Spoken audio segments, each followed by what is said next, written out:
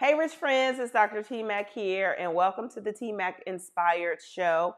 In today's episode, I have the absolute pleasure of speaking with LaTisha Styles.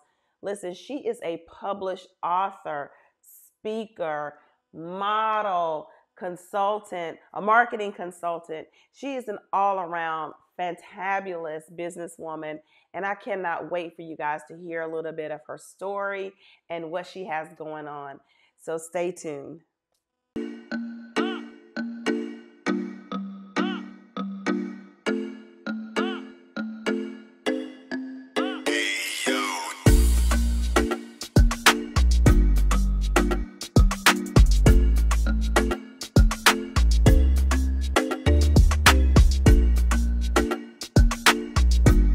Hey girl, hey. Hey, it's good to chat. Yes, yes, yes. LaTisha Styles. LaTisha Styles. Is Styles your real name? It is actually. It's my maiden name. So, Is it? yeah, it is. And the funny thing is, so I told this as like a a fun fact about me before in another interview, but my dad's cousin, so it's a Okay. relation. My dad's cousin was college roommates with John Singleton, Okay. and there's a movie called Boys in the Hood. And one of the characters in that movie, his name is Furious Styles. And Yep. that character name came from him being my dad's cousin being roommates, college roommates with John Singleton. So yeah, so that's the maiden name though. So I'm married now. Yeah. Okay. I love it. I love Yeah. it because I Fun think fact. it's an amazing stage name. Yeah, it is. And that's the reason why I chose to keep it. Because I think it is a great stage name. But if you need to send me a legal document, I'm gonna make sure I sign the name that needs to be there. That part. Make sure all Right. the checks are made out too. Right. Exactly. Exactly. Absolutely. So I just want to say thank you so much for joining me um, and blessing my audience with your presence. You know, I've been following you. I admire Mm, your work. I love, love, love everything that you're doing, thank you. especially in that space where a lot of people are afraid to just jump out there and do it. And I wanted Hmm. to bring something up. You said go from best kept secret to best paid expert. Yes. Why did you come up with that little slogan? Yeah. So the reason is uh, me being an introvert, I've always felt the need to operate business in a way that feels congruent to me.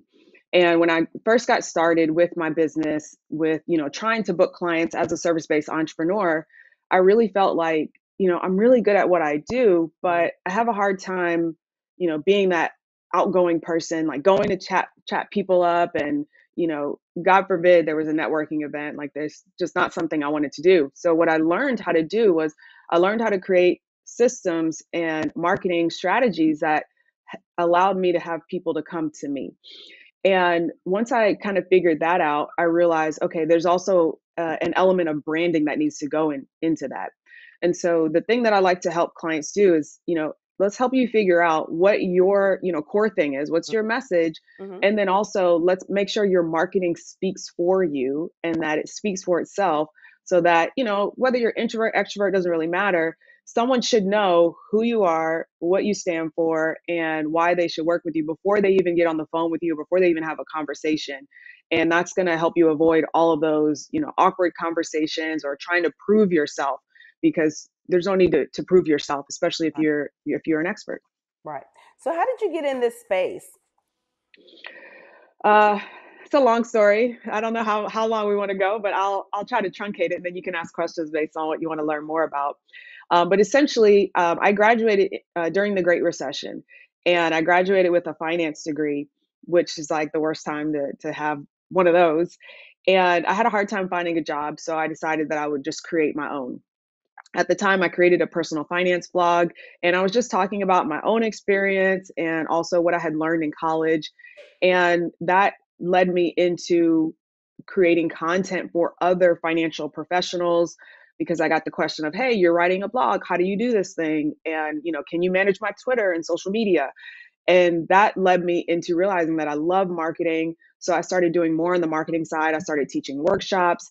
And that's what ultimately led me into coaching and helping business owners with their online marketing, their digital marketing, and helping them, step into that next level version of themselves. Oh, so when you graduated, so you call it the Great Recession. I like that. So Yeah. that was like what, 08, oh That nine, was 2010 2010. Yeah, when I 2000. graduated. Yep. So let me ask you this. Hmm. What do you think about, or how do you compare the Great Recession to Hmm. what's going on right now in this space that we're in? Oh, completely different. Completely different. Right now, I feel like, so I'm in a different place. So I'll Okay. caveat with that. But as far as with what's going on now versus what was going on then, there was almost no hiring happening then. So you did Mm-hmm. not see signs that said, hey, we're hiring, we're looking for people. There were very few businesses that were, I was delivering sandwiches because I was putting out application after application and I just couldn't find a job. So the hiring market was really weak versus right now, like I'm in Atlanta and I'm seeing signs all over the place that are saying now hiring, we're looking for people. There's recruiters that are reaching out and saying that they need somebody to do this, that, and the other. And so I think the main difference right now is that you can still find a job. You can still, earn income, Mm-hmm. which was something that made it difficult for people back then Back to then, like right?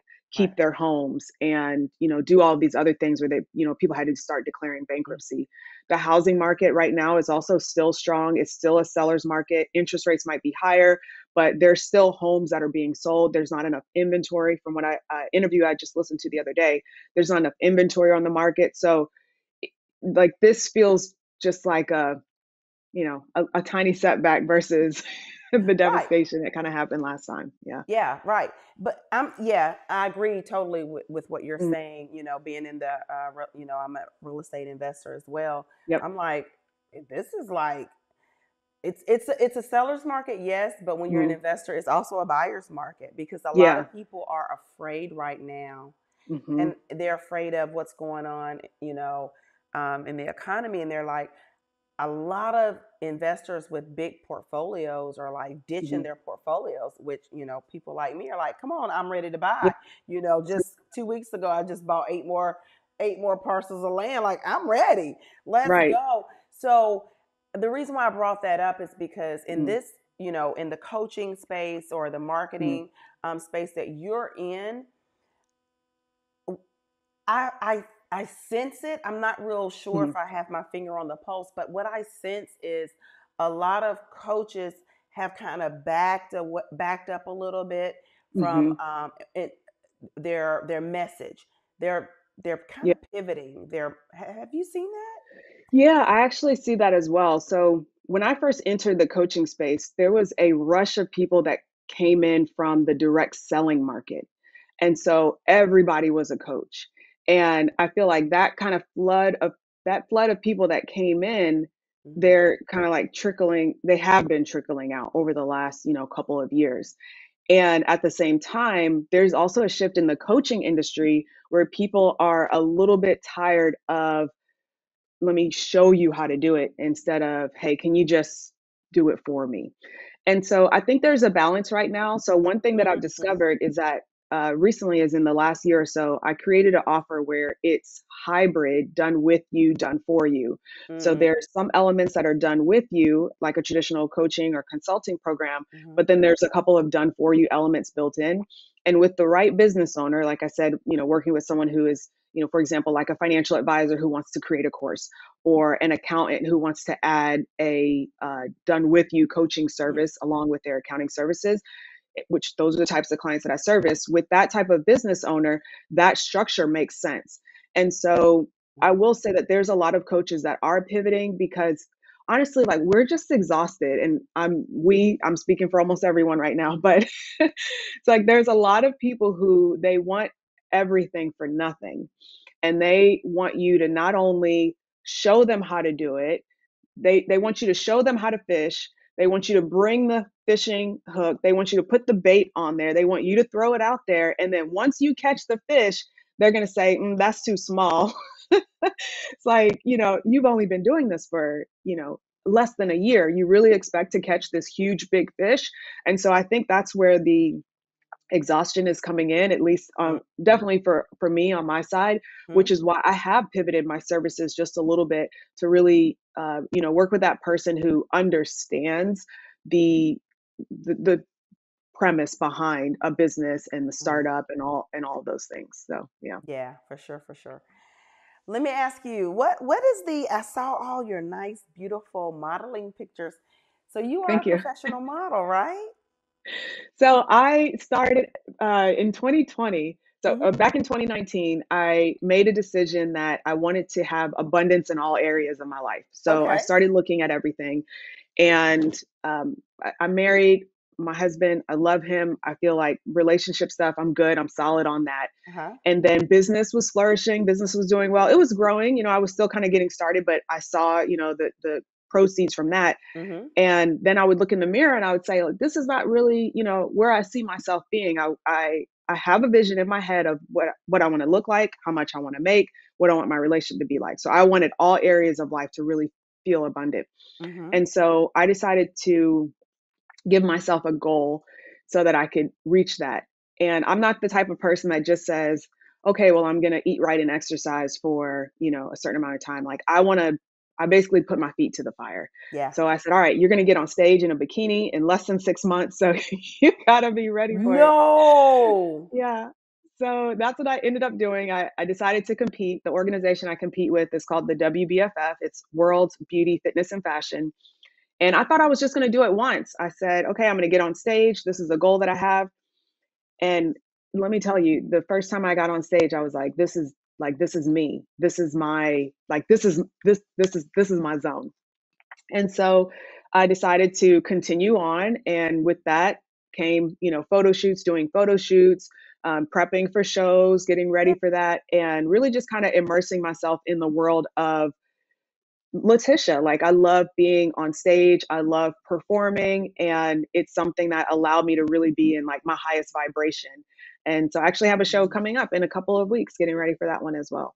Oh yeah. Yeah. So what do you do to prep for the show? Let me know. What do you do? Yeah. So what that looks like is you have typically what's called an off season and an on season. Mm-hmm. So off season is where you would still be paying attention to your food intake and Mm-hmm. how much carbs, fat, and protein you're eating, but you can be a little bit more lax. Like you might go out to eat on the weekends. You're still focused on lifting and growing muscle, but it's like life. You get to live. Then Okay. on season is usually going to be anywhere from 20 to 12 weeks. And this is where you're focusing Whew. on leaning out. So you're going to drop your food a little bit, you're going to do more cardio, you're going to lift. And what that looks like is a lot more meal prepping. It looks like prioritizing your sleep. So there's things that I don't do and events that I just don't go to because I know that I've got to, you know, I got to be on my sleep, no Mm-hmm. alcohol, just being really Right. more tight to with what you're doing. Mm-hmm. And Very you do mindful, that huh? for what's that? Being very mindful. Exactly. Very mindful. The discipline comes in. And you do that for anywhere from 20 to 12 weeks. You do your show and then you do like a reverse out of it for another 12, 12 to 15 weeks, depending on how Wow. deep you had to go to cut. So overall, you might uh, cut for cut and reverse for like 4 to 5 months out of the year if you're going to do a show. I know it sounds like a lot, but Yeah, I'm trying to wrap my brain around it. So yeah. you're prepping, Hmm. and then the prep is like 12 to 20 weeks, right? Yes. But the where you get really, really serious is really around that 8 to 6 week mark. Uh, So right now I'll be 5 weeks out on Saturday. So at this point, it's like strict meal plan. Like I'm eating the same foods every day, making sure that I get a gallon of water every day. So all these things have to be prioritized. mhm. Making sure I'm getting 8 hours of sleep every single day. And like all of those things, eating at the same time, because anytime you introduce a new variable, it could shift your check-ins. Okay. So that's like that last like six weeks. After that, the reverse out is not so it's not so difficult. So how do you reverse out of it? So your reverse out is you'll do a little bit less cardio every day. So let's say you got up to doing an hour of cardio 6 days a week. As you reverse out, you might start doing 30 minutes of cardio, then 20 minutes, and then you might take all cardio out as you get into your building. Your food, you Mm-hmm. would, depending on how your body responds, and your coaches would have to like look at this with you, you Mm-hmm. might go directly right back into increasing your food right away, or you might increase it little by little. So they'll add like another 200 calories every week until you get back to a maintenance where your weight is not fluctuating anymore. And my favorite part is the evening of the show and the day after the show, because that's when I have the things that I've been missing. So like I'll have a burger, I might have pizza, because once you get back on your reverse, you're kind of in diet mode again, because you want to be careful not to ruin your metabolism as you kind of go back out. So, Ah, I have a friend. Well, she used to be a client of mm, mine.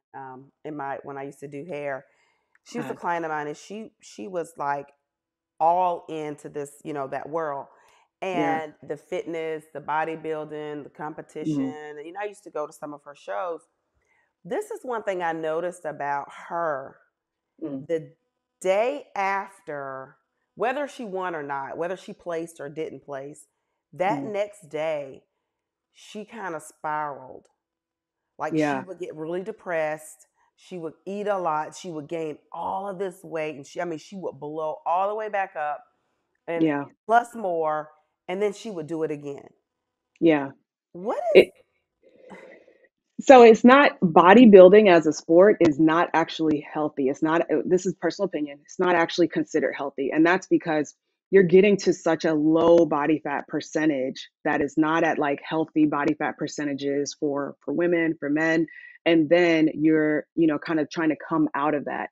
And that's the danger that could mm, happen. So this is one of the reasons why I really like competing with the federation I compete with, because their look that they're going for is not extremely lean. They want someone who you look like you're just, hanging out at the beach, right? okay. It's not necessarily like you need to be, it's not a bodybuilding competition. It's Mm, world's beauty, fitness, and fashion. So it's about fitness. Are you fit? Do you have a fashion look? Do you have beauty standards? That's really it. ah, And so what that looks like is like afterwards, and this is why I love working with my coaches. mm-hmm, Afterwards, I'll have that meal or two that I've been mm-hmm, missing. And then we know like I'm getting right back on it, because if you don't, your body has been in such a starvation mode. It wants to pack on whatever you got. It's like, oh, whatever. you're eating all this food. Let me make sure we're safe in case you try to do this again. And Mm-hmm. so as long as you have a good plan to reverse out, you'll be fine. So, So I think yeah. that's what it is. Then, I was like, oh my god, Mhm. it just, Yeah. it was painful to see, to watch Yeah. that back and forth with her, and I'm like, Mhm. this can't be, But anyway, I didn't think it was normal, Yeah. but yeah. So It's not. I didn't think it was normal at all. I'm like, I wouldn't want to do this. Yeah. Um, so how does, because you have Mm. to be disciplined. I'm just gonna say this. I know for sure you got to be disciplined. Yeah. Me trying to lose 10 pounds is like a thing, right? It's a whole thing. So how does that correlate with Mhm. business? Yeah. So the very first time that I did a show, like I said, back in 2020, I made the decision, the mental decision. I said, just because I'm focusing in on my body, that doesn't mean that business gets to lapse. It doesn't mean like, that it has to go down. Because, Mm-hmm. like I said, I was looking for abundance in all areas. Mm-hmm. So, I literally just made the decision. I said, okay, the business is going to continue to grow. It's going to continue to move forward. And what that looked like for me was really being very focused on my time, and starting to kind of time block. So at Mm-hmm. first, I had to. The way that discipline works, at least in my opinion, is first you have to be very focused on it. So I had to go to the calendar and say, okay, from this time to this time, I'm going to do this thing, and then from here to here, I'm going to do that, and so on and so forth.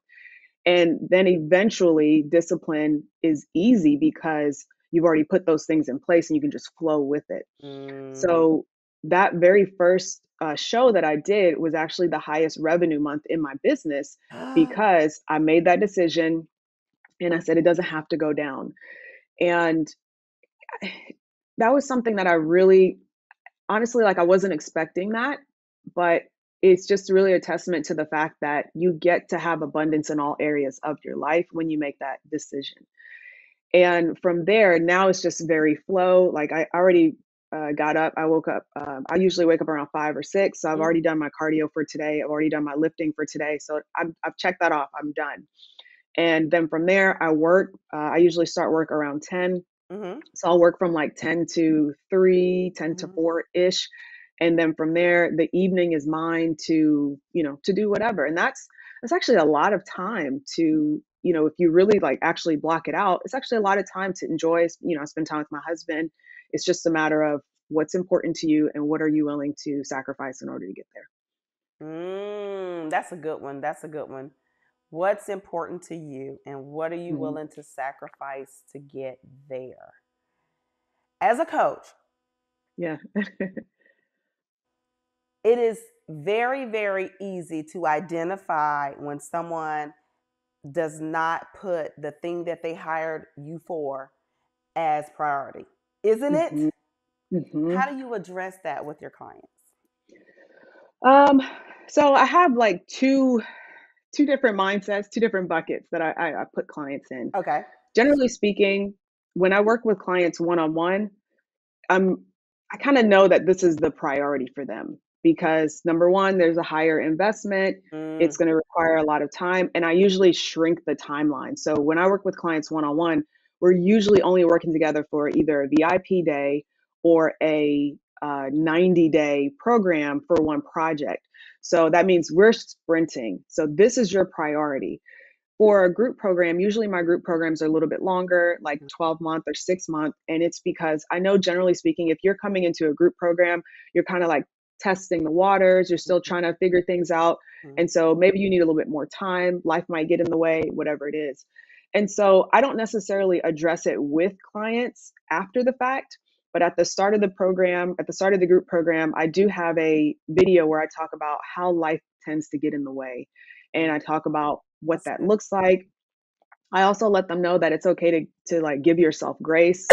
If it's a matter of if you know that this is not necessarily the priority, that's okay. Like you've got 12 months. So, come back to it. As long as you're on the path more than you're off the path, you'll ultimately get to your destination. And Mm, so that allows me to really protect my energy so that I'm not mm-hmm, doing more for them than they're willing to do for themselves. And that's mm. that's kind of how I work those. Okay. Do you find, I love talking to other coaches. Do you, Yeah. I do. Do you find, trying to figure out a right, do you find a better transformation with clients who have a shorter amount of time or a longer amount of time to work with you? I've found that the clients who get the best transformations are ones that create their own timeline. And the reason I say that is because I've had clients that have purchased a done for you course and have gotten amazing results. But I see them, they're in like whatever the free group was at the time, it was a Facebook group. They're in the group asking questions. You can tell when someone's moving through something and actually taking action. Yes. And so it's really just a matter of like, are you willing to put in the the effort and the time that's required? And also, because I feel like sometimes people have unrealistic expectations, are you also willing to give yourself grace if it doesn't happen as soon as you thought it would? And are you willing to keep moving forward even if it doesn't look like it's working? Because if you're working with someone that has success and has helped clients get success, why should you be any different? The only Mm. reason that your success might be different is because you might have different circumstances. So just keep moving through and everything will be fine. That's Oh my I God. don't I know if that was love the question you asked, but I felt like I Yes, had to yes, yes. And you share gave that. even more. I love it. I love it. Because Okay. I mean, I feel the same way. It's Yeah. it depends on the person, not Mhm. necessarily the coach Yep. or the mentor. It's the person becoming that person. Because you Mhm. can have all of the steps, you can write in your journal every day. You can Yep. affirm a thing every morning when you wake up. You can do Mhm. all the things, but if you haven't become the person, if you really don't believe in that transformation, Yep. it's not going to happen. Yep. Absolutely. It's not going to happen. So, Yeah. what do you have going on? Let my audience know what you got going on. Yeah, sure. Actually, what you just mentioned is a good segue into it because becoming the person is the key. And after I've shared resources with clients and strategies and all of these things, ultimately, what I've realized is that if unless you take on that new identity, I call it assuming the throne. Unless you take on that new identity, then all these other things that you're doing Mm-hmm. might not, necessarily work for you. Mm-hmm. So. Uh, the program that I've got, it's a 3-day intensive. It's called the 7-figure messenger intensive.